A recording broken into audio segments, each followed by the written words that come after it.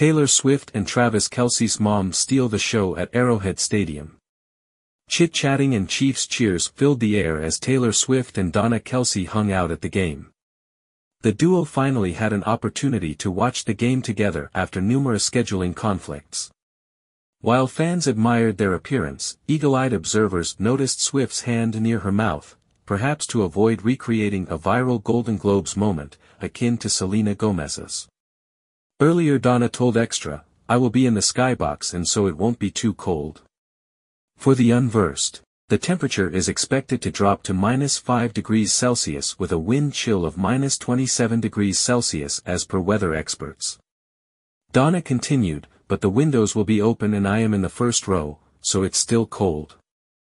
I have to have a blanket and I'll have my winter coat on." Taylor Swift has now attended 5 out of 6 Chiefs games at Arrowhead Stadium.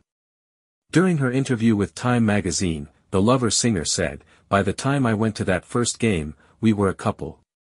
She continued, "I think some people think that they saw our first date at that game. We would never be psychotic enough to hard launch a first date.